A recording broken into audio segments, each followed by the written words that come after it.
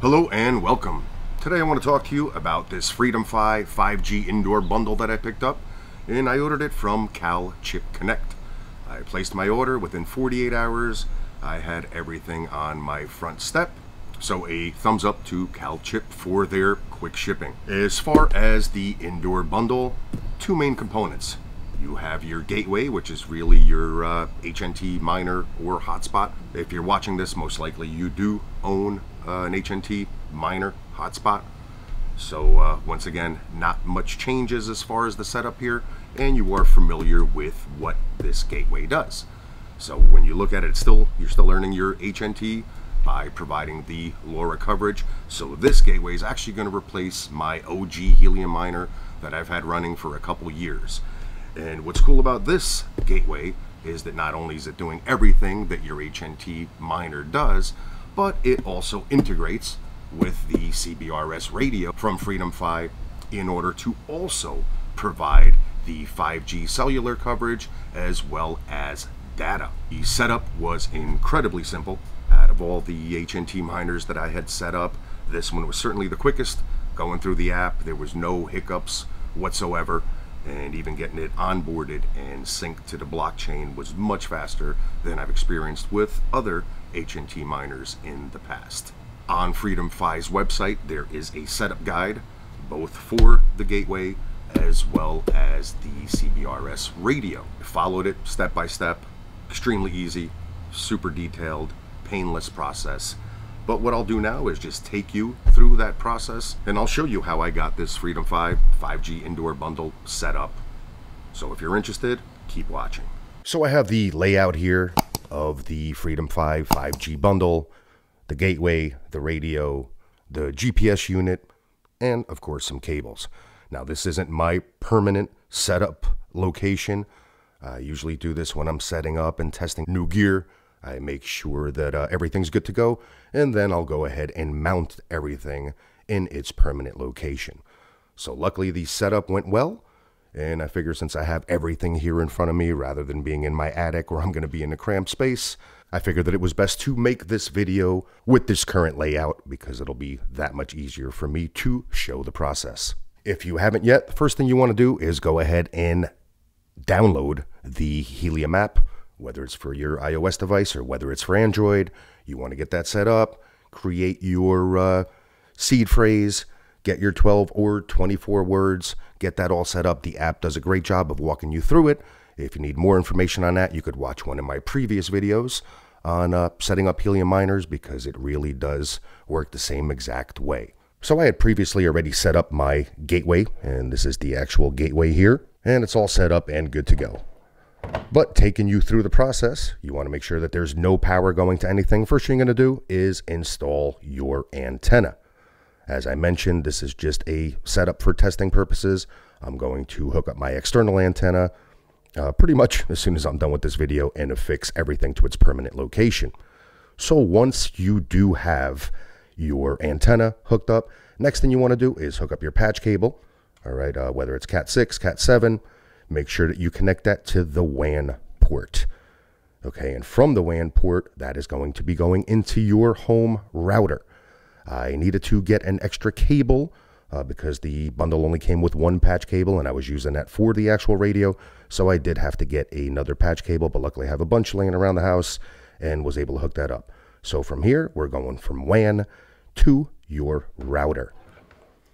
Third thing you want to do is hook up your power adapter, which comes with two different things. You actually have the adapter and then the actual plug that goes into your electricity, and from there you're going to put it right into this little DC plug to be able to power up your unit. From there you do nothing else. Don't hit the power button, don't hit anything else. All right, and what you're going to do now is go to your Helium app. Okay, so from here you're going to go to your Helium app just like you would for any other HNT hotspot or miner, and you're going to go ahead and click on the little plus button to be able to add your gateway.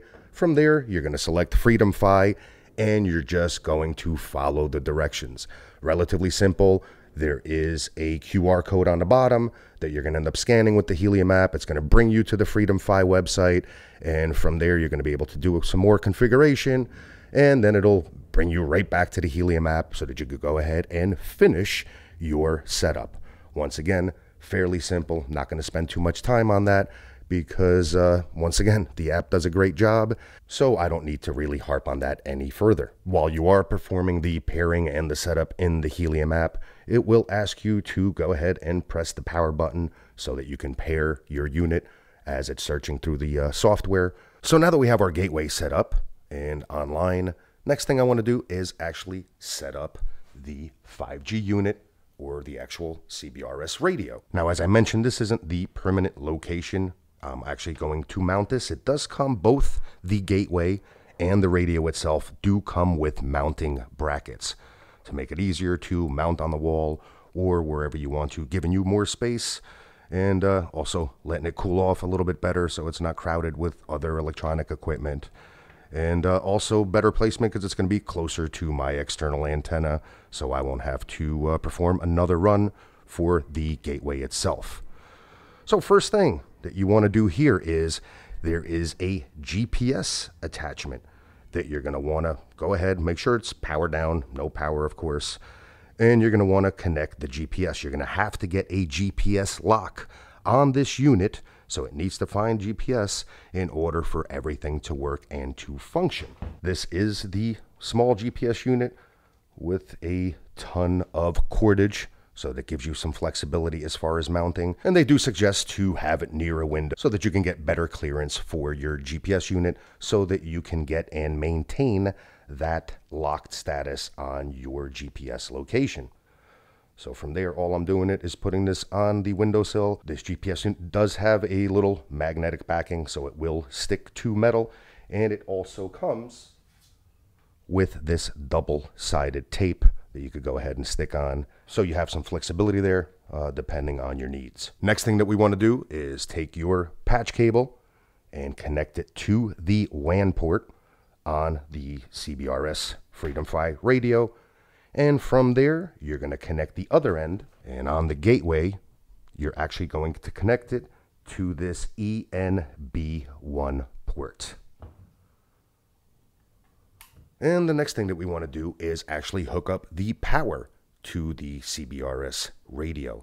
Now you have two choices. There is actually a power cord that you can hook it up with the power cord, or you could also power it over Ethernet. So you can take your pick from those two options.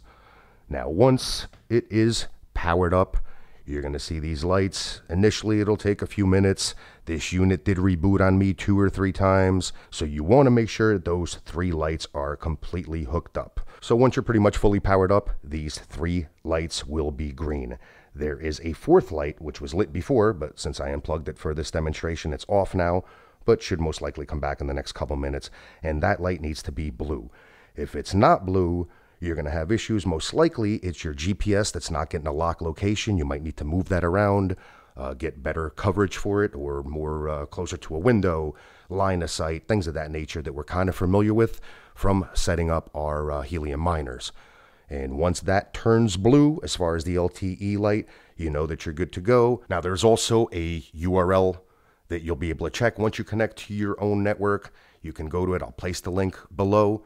And it's just going to your local network, dialing pretty much into the gateway and into your radio. And it just lets you know if you're good to go, if everything's connected. And if there are any issues, you can see them listed there. And also if you need upgrades on your firmware, things of that nature, that'll also be found there. Once again, I'll place the link in the description below. So that's pretty much it for the whole setup. Pretty painless, as I mentioned. The initial setup for everything from unboxing to get everything going was probably about 20 minutes, and that's even with the FreedomFi rebooting a few times. And what took the longest, I'd say maybe about 4 hours or so for me to actually get that blue light stating that I do have the GPS lock. So that took a little bit longer, to be able to sync and then do whatever it had to do to get online. But the rest was relatively painless. And the only thing that's really left is to go ahead and add a compatible phone, which is something that I will definitely cover in the future, as well as other FreedomFi information. So if you are interested in that, be sure to subscribe, hit the notification bell, and let me know what you want. Comment below, and I will do my best to try to bring that information to you.